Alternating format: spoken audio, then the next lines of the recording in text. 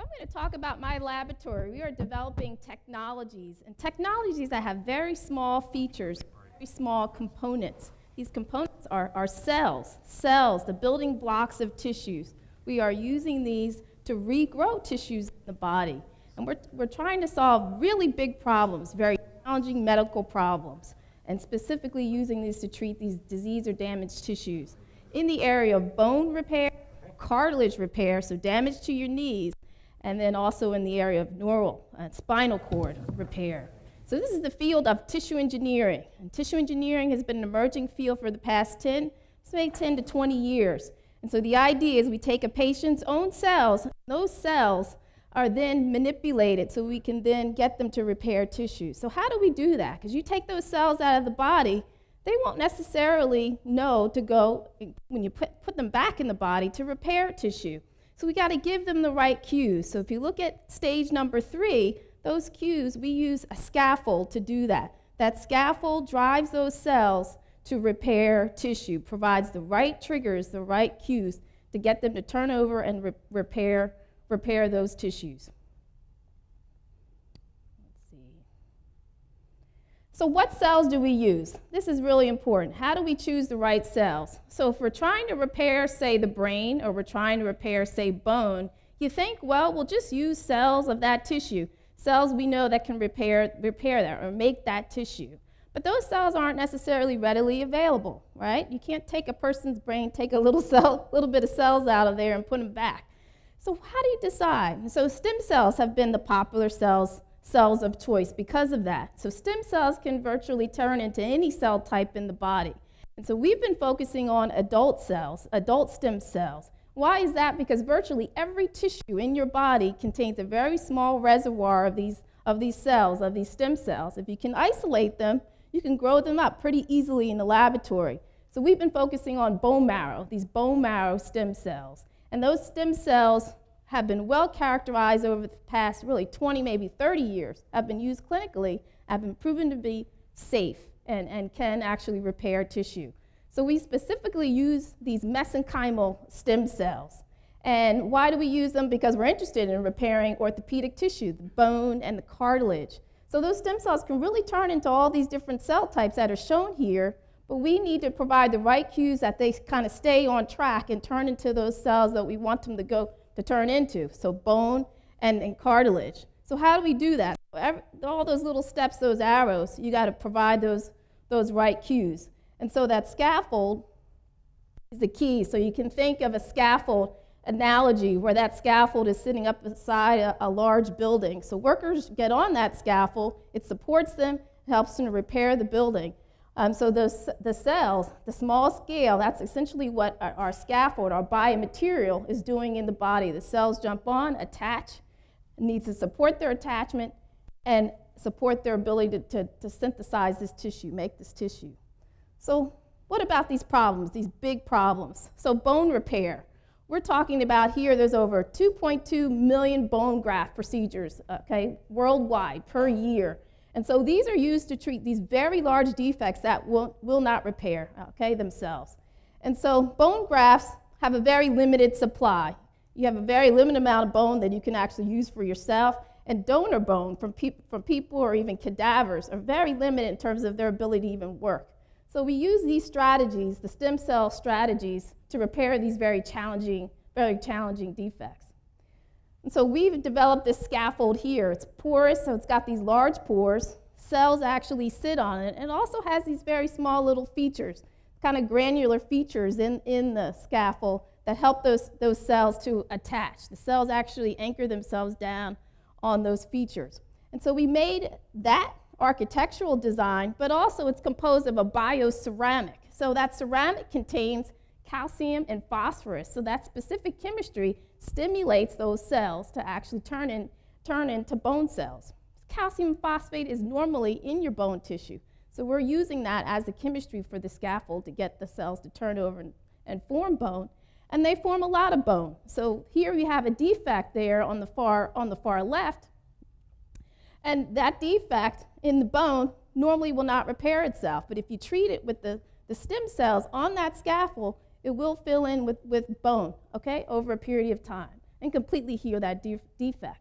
And so what we've discovered is, one, that scaffold works to drive the cells, but also the stem cells can come from that patient, him or herself, but we can get them from donor. They can be donated stem cells from a person that's completely unrelated from that patient. So we can use donor, or what we call allogeneic stem cells, in that tissue, and it'll fully repair that tissue and will not cause rejection. And so that's a major finding, because those cells can be used, and you don't have to use immunosuppressive therapy on these patients. They can heal and heal very readily. So we can improve upon that discovery, okay? That's actually now a product. It's called OsteoCell that's in use. But we can improve upon that bone formation, or rate of bone formation, by the design of that scaffold. And so what I showed you before then was a porous scaffold that looks kind of like a sponge. So again, on that far left that you see there, looks like a sponge, fairly large pores in comparison to the cell. And so what the cell is actually sensing is more like a two-dimensional structure. But if you make features at a smaller scale, so into these fibers, then the cells are actually sensing a little more of a greater surface area. So they're able to actually attach more readily to that surface, because there's actually more area there for the cells to actually anchor themselves onto. Cells have little feet. You can think about it, they're called receptors. So they're actually attaching to proteins, and proteins are sitting down onto your scaffold. So more of that protein interaction can happen with those cells. And so if you get down even to the nanoscale, there's a lot of interaction. So cells attach really well. So we make these structures then using a process called electrospinning. And this electrospinning was actually developed in the textile industry. So it's like, you know, the way you make clothing, okay? It's like the clothes that you have on. These are the scaffolding structures. That's what they look like. And it's a fairly simple process. You just apply this electric voltage, okay, to the material, and you start to produce these fibers. And we have very good control over dimensions. So we are able to create then these nanostructures, nano-sized fibers, and you can actually go up into the larger, what we call micron-sized fiber structures, and very large micron-sized fiber. And we can arrange these fibers. You can be unorganized, what we call random, or we can make them aligned, is what you see there in that lower quadrant. And so all that's important, again, for cueing the cells. And so what we've been able to show is that nano structure, and as you get to kind of the lower, smaller micron size, does affect the way the cells really attach to the substrate. It improves attachment. So the cells here is a cell body.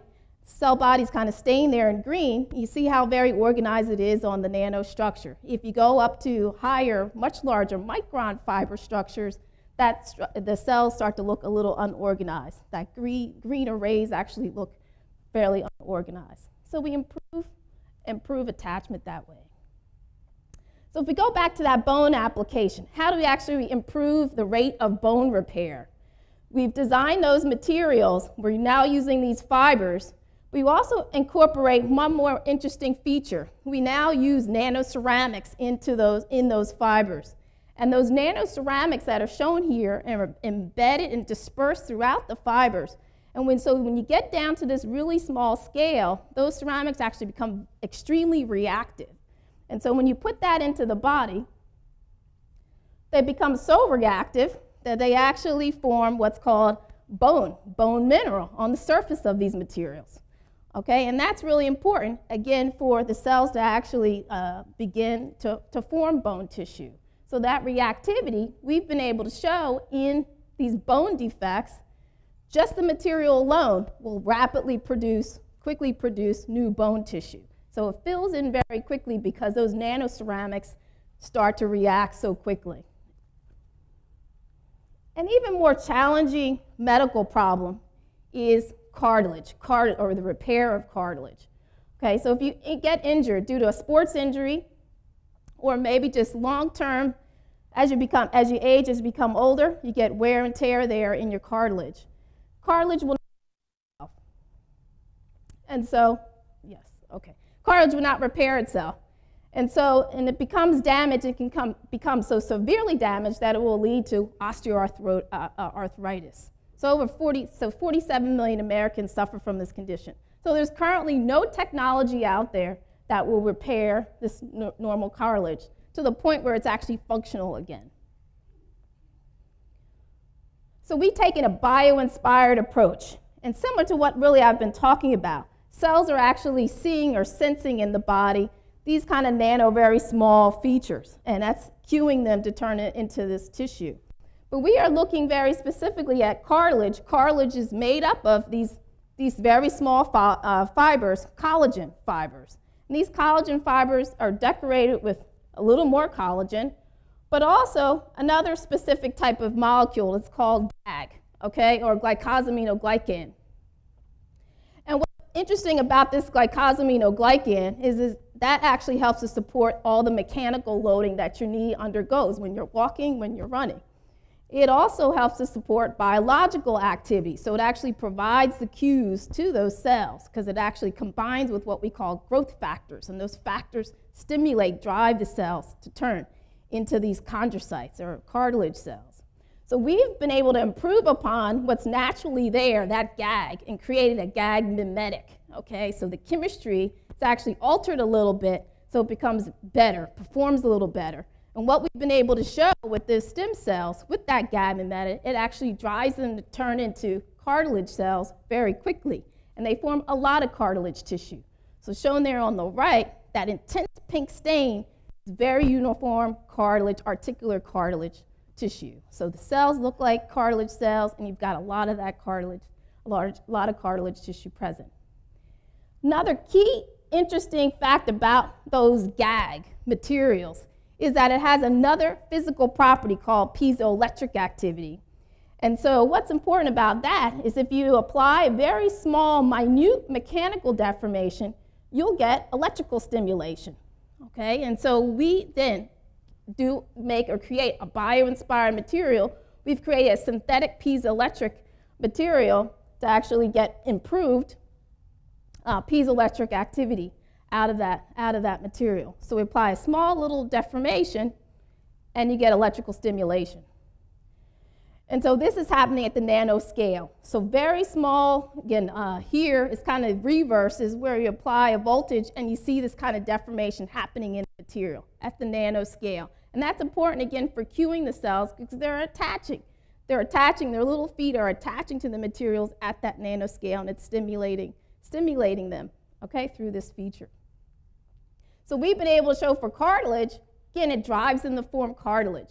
Okay, they form these aggregates and start to turn over and form cartilage tissue, and we've shown these in a defect as well, that they produce, make cartilage tissue.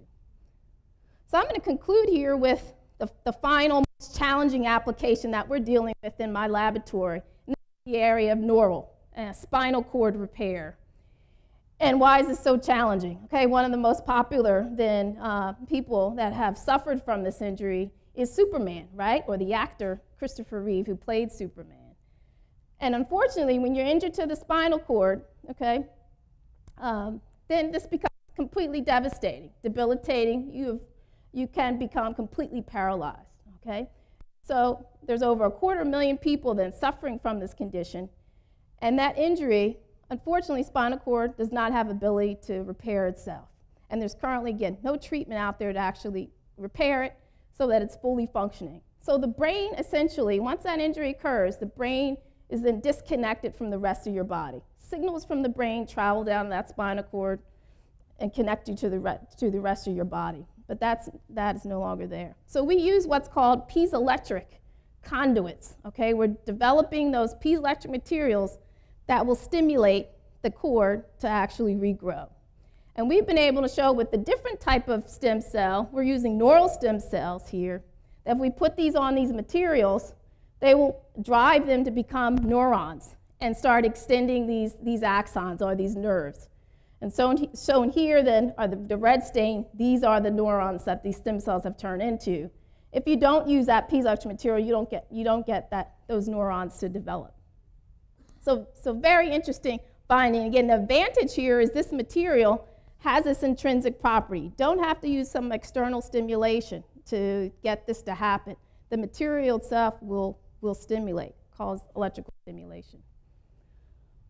So I just want to conclude here the importance of this technology and designing these scaffolds here to have these very small features because they help the cells, support the cells, and drive these cells to produce the tissue. So we are developing this technology, and our goal here, and really as a biomedical engineer, is to help these patients or improve the quality of life in these patients. So I would like to thank you.